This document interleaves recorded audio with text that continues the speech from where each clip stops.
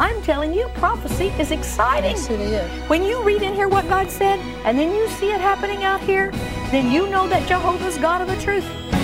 I know my God has made the way for me.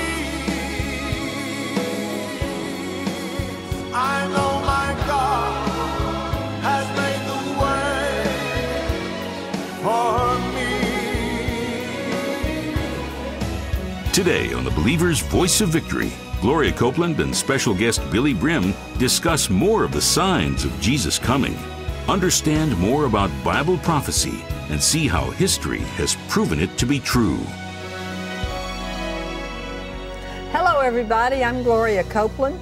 We have a special guest today, Billy Brim from Prayer Mountain in the Ozarks, and she is telling us the Word of God. The Word of God. Hallelujah. Hallelujah. And we're talking about the things that are happening around us and God bringing His Word to pass because He prophesied, it's prophecy, that He'll bring the Jews home, and that'll be a sign to everyone that He's about to come and set up His earthly kingdom.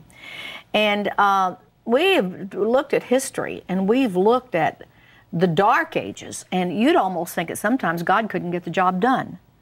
But praise the Lord, the light shined, the Puritans read the Bible, they discovered God wasn't through with Israel, and then they came over here and founded America. And you're going to have a meeting in Canada. And I did a meeting last, in 2010 in September, I crossed Canada. And I was teaching about the Puritans and how America was started and how they had seen in the Word of God that God wasn't through with the Jews, and that when the Bible says Israel, it means Israel, and when it says Jerusalem, it means Jerusalem. They came to the United States, founded the United States. And eventually, of course, the preachers came, George Whitefield and others. First, they were just colonies. And then he came preaching one nation under God. And then there was the Revolutionary War. And the only one instance that the revolutionary soldiers under Washington got expansionist. In other words, they tried to take some territory outside of the 13 colonies. They headed up toward Canada. And Benedict Arnold was the one that persuaded him to do that. And you know what happened to Benedict Arnold. He became a traitor. But they went up and they tried to take Canada, and everything horrible went wrong with them. The swamps, the cold, the this, the that. They came running back down to the colonies with their tails between their legs. And I didn't bring this to read to you today, but you can go online and find it. It has to do with the prophecies concerning Canada, and it's called the Puritan prophecy. And the Puritans, they were breaking away from England. And some of the people in the United States were loyalists to England. And they ran off up to Canada. And the Puritans and the people, the colonists, they felt bad about that. But a word of the Lord came to them and said, I have plans for this America. But don't feel badly about them. I have plans in the last days for Canada. Leave them alone. Wow. So you might want to go online, you Canadians, and these things are happening now. The nations right now are being judged, Gloria. It's the judgment of the nation's time. Nations as nations are going to know judgment. They're going to know the same judgment that Egypt knew, and we're going to talk about Egypt and its present-day situation Monday. Oh, don't miss that. But Egypt was judged in the time of the pharaohs. They knew the 10 plagues, the death of the firstborn, based on how they treated Israel. And every nation, even on my website, billybrim.org, I have all the scriptures listed where the nations are going to know judgment because of how they treated Israel. Now, we have had some, I got this off a Jewish site, JewishWorldReview.com, and Lincoln and the Jews. It's an article by Herb Geduld. Throughout history, he writes, Jews have had great friends and mortal enemies as rulers in the countries in which they lived. Perhaps no American president has been a greater friend of the Jewish people than Abraham Lincoln.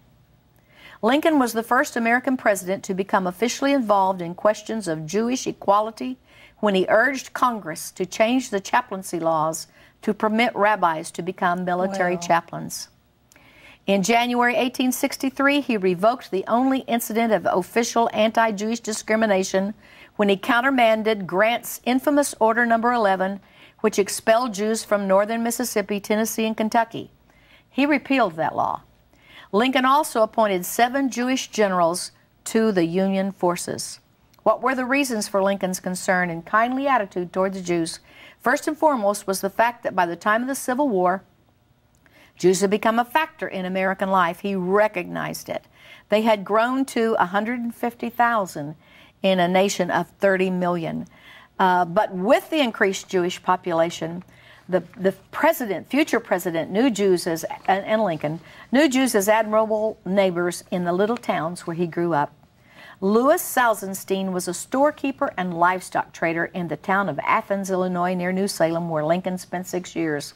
When Lincoln was postmaster, he collected the mail from Old Salty's store, which served as the regional post office. He became good friends with Salzenstein, who was remembered by a town historian, quote, as doing more than any other man toward bettering the improvements and the mode of living in this section. And Lincoln's most valued and personal friend prior to his presidency was Abraham Jonas, an English Jew who settled in Williamston, Kentucky, near Lincoln's birthplace, and then moved to Quincy, Illinois. Jonas and Lincoln became good friends and political allies. Jonas was among the first men to propose Lincoln as a Republican candidate for the presidency in the 1860 election. Praise God. Thank you, Jonas. Yes, amen. Our presidents who were great, George Washington, at his memorial in Mount Vernon, they have his famous statement there that every son of Abraham is welcome to have his own fig tree and to sit under it. Of course, he had a wonderful relationship with Haym Salomon, who financed the American Revolution. And then... Who was Jewish, of course. He was Jewish, of course, yes. And then, of course, Reagan. Reagan knew the Bible, concerning Bible prophecy. We're at his 100th birthday year. And I just read a report in one of the major newspapers on his faith. And a lot of people don't know about it. He was deeply religious. His faith was deep, and especially Bible prophecy. So, and Harry Truman, he felt that he was in his place to bless the Jews. And even Nixon, whom some don't like, he blessed the Jews, and it was because his mother, in a time when they needed a blessing. So thank God we've had some good leadership, but we need more. We need leaders now who know the place of Israel and are not replacement theology, but who believe that God is bringing them back and that we should bless Israel just like God said in Genesis. You bless Israel, you're blessed. You curse Israel, you're cursed.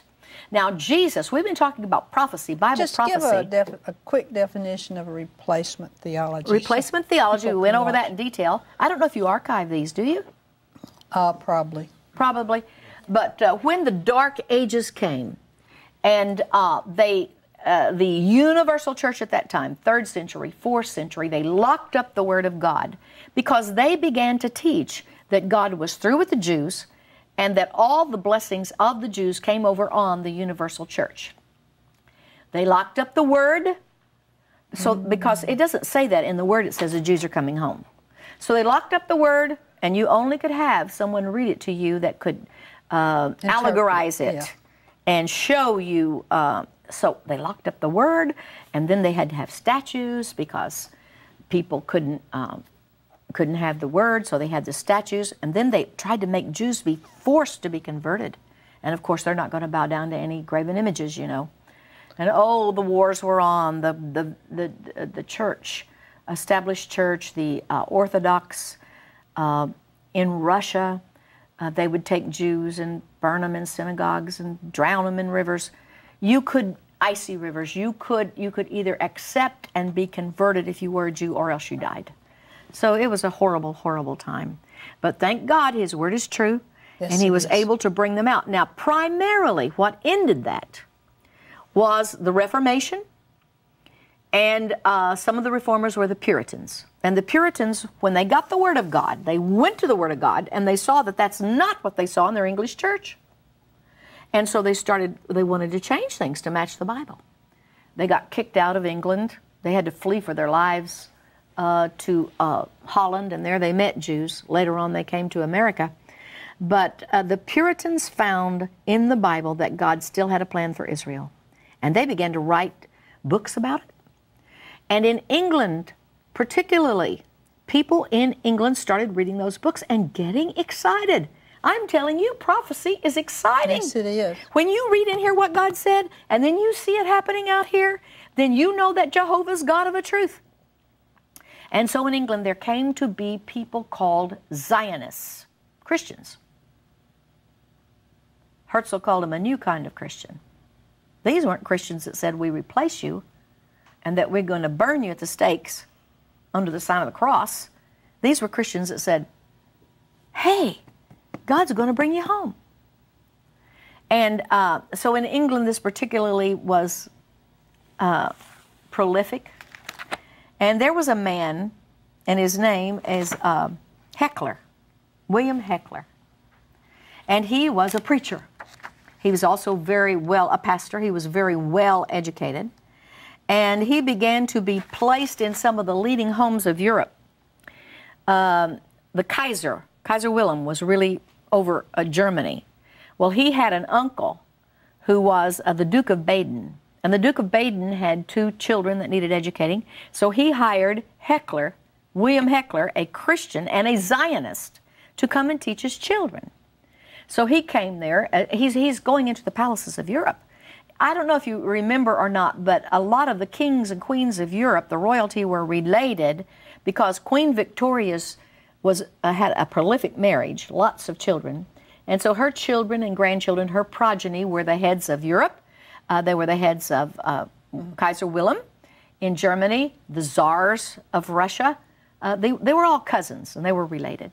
So when he came to teach school, or teach the children of the Duke of Baden, he would give his lectures. Now, he got up at 4 o'clock every morning, this Heckler, and he studied the Word because it was so exciting to him that God was going to bring the Jews back home. He was one of us. And so he started making little clay models of Jerusalem, and he started making graphs, and he started counting the years in Daniel. And with all of his graphs and all of his things, he would go about teaching in these palaces of Europe. And he became quite well known. They considered him a little eccentric, but he was well known. And then he got a calculation.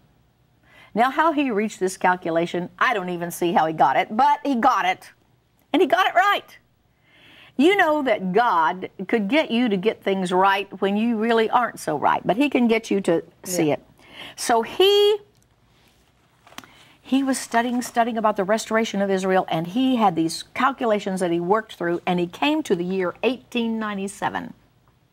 And according to his calculations, that year, 1897, would mark the dawn of the final restoration of Israel in the Promised Land. In reaching that year, Heckler and his strange calculations were right. That year really marked the starting point of the ultimate restoration of Israel in the entire world.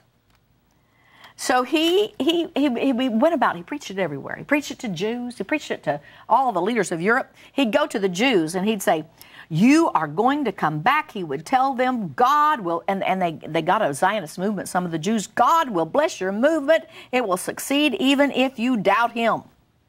And so he preached this everywhere. But as he saw this coming about, he said, we need a Moses. God needs a Moses. When God brought up the children of Israel out of Egypt, he had a Moses. And I see these Zionist people, they're beginning to believe that it's time for them to come back, but they need a leader. They need a Moses. So he was looking everywhere for this Moses, and here it was down to the very time. On a Saturday morning, March 9th, and I'm reading to you from a book that's part of our package, The Prince and the Prophet. While pondering about his sermon for the next day at the Embassy Chapel, by this time he's in Vienna, and he's the chaplain there in Vienna.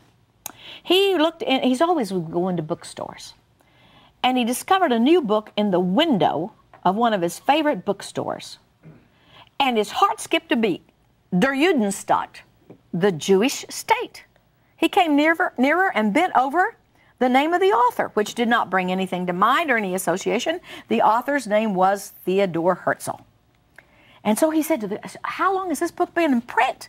He said, why, it's just been published very recently on February 14th here in Vienna, to be exact.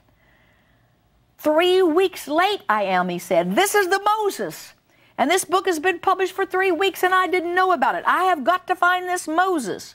And he said, well, you should know this man. He's a popular writer. He writes for the newspaper, Theodore Herzl. And then he remembered, oh, yes. And this man was the one who wrote about the Dreyfus trial. There was a trial of Captain Dreyfus. Some things were missing stolen in the French army, and they blamed a Jewish Captain Dreyfus. And they railroaded him in court. They had no real proof against him. And Theodore Herzl, who was very secular, was covering the trial, and he saw, even in this Europe that he was a part of and wanted to be assimilated in, they were railroading this man simply because he was a Jew. And so he started noticing this anti-Semitism, and he was posing for a picture, a portrait. And suddenly he began to have visions of a Jewish state. And he wrote a book, what a Jewish state would be like if they went back to their homeland. And we would have beautiful modern houses. We shall have possessions. And he started talking about the different things that they would have. The Exodus will be an ascent of these people. And as he wrote the book, which came to him by inspiration, Herzl, in his short autobiography, wrote, I don't remember ever writing anything in such a state of exultation in my life, though he was a reporter. I heard a noise of wings. Wow.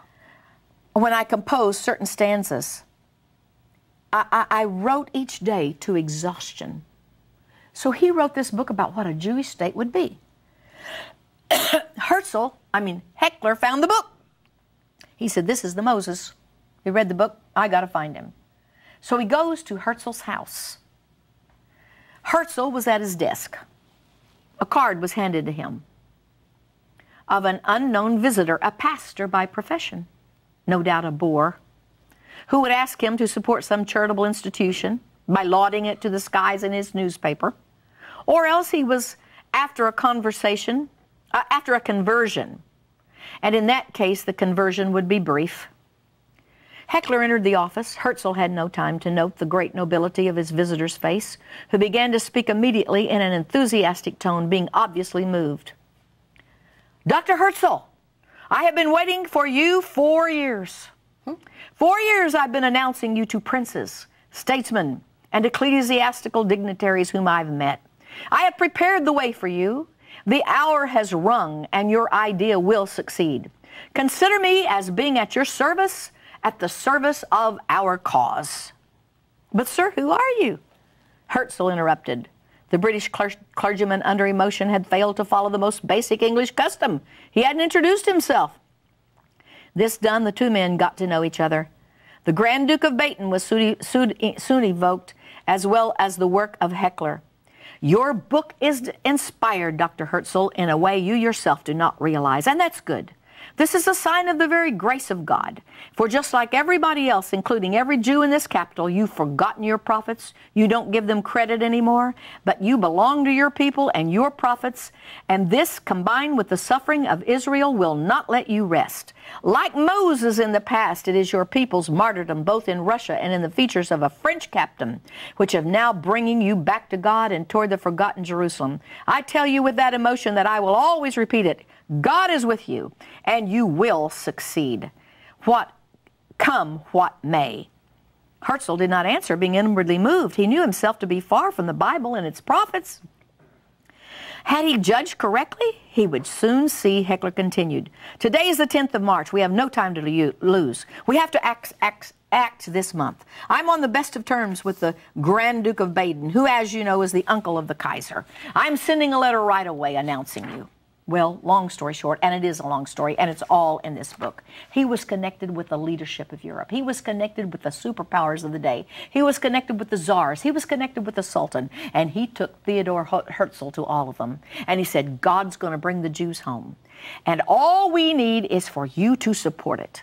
If you will support it from your places of power, then the Jews can go home and Europe will be blessed and all will be blessed. But they didn't receive it. They didn't receive the opportunity to bless Herzl. I mean, they traveled. They traveled on horseback. They went to Jerusalem. They went everywhere with this preacher urging Herzl on. Herzl finally, he did meet with the Jews, and he organized the first Zionist Congress in Basel, Switzerland, 1897. And there they met for the very first time. And they organized this Zionist Congress. And he said, and I'm going to read you what he said, because that's when a group of Jews, Zionists, met in a Congress, and they decided to make their way home. And he wrote concerning and I've been in this great hall where they met, he wrote, at Basel, I founded the Jewish state, 1897. This is Herzl writing. If I said this out loud today, I would be greeted by universal laughter. But in 5 years, perhaps, and certainly in 50 years, everyone will perceive it. At Basel, I have created the abstraction which as such is imperceptible to the great majority. At bottom, with infinitesimal means, I gradually worked the people up into the atmosphere of a state and made them feel it as if this were its National Assembly. In 50 years precisely, November 29th, 1947, the United Nations voted that Israel would become a nation. Praise Theodor Herzl was the one who organized that. He worked hard, he wore himself out, and he died young. And when he died young, at his side was this prophet of God, this William Heckler, who lived to be a very long life. Wow. And I wanted to read you the story of Herzl. I don't know if I have it down here, but I can remember it if I don't have it. When he was a child, even though he was raised secular, he had bar mitzvah. And someone had given him a book about the King Messiah. The Jews call the Messiah the King Messiah. And he had read in his book that the King Messiah was going to come on a white donkey. So he had a dream one night, and in the dream, he saw the King Messiah on the white horse. And the King Messiah, now he's only 12 years old, or 13, so the King Messiah comes and swoops him up in his arms, and he says to him, there's Moses over in the distance. And the King Messiah says to Moses, for this child I prayed. And that was the words of Hannah over Samuel. So the King Messiah said to Moses, for this child I prayed. And then he said to Herzl, you're going to lead the Jewish people, something like this. I'll give you the exact reading Monday. Tell them I'm coming soon, and you're going to lead them. And he did. Wow. He was that Moses that Heckler saw. And he himself had that dream that he was that Moses. Wow. So God works through people. That's right. And this was one of the beginning stages of Christians and Jews working together. And now it's happening more and more and more. And amazing and wondrous things are happening on this earth. I don't care if all the darkness that goes around, there's a great light. Amen. Glory to God. That's great, Billy. Billy and I are going to come right back, so don't go away.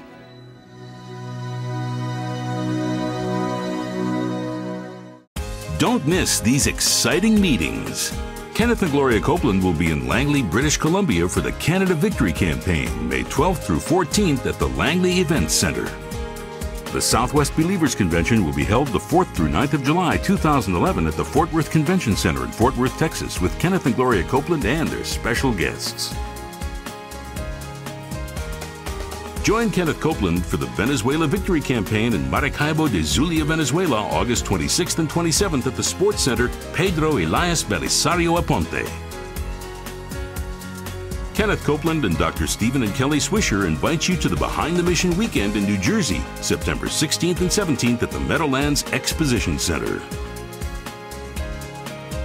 Pastor Terry Pearsons will be at the Toronto Spirit-Led Prayer Conference, September 28th through 30th, Toronto, Ontario, Canada. For more information, go to kcm.org. Today is offering day. Billy and I want to pray over your finances. And I'm going to just share some of the highlights from 2 Corinthians 9.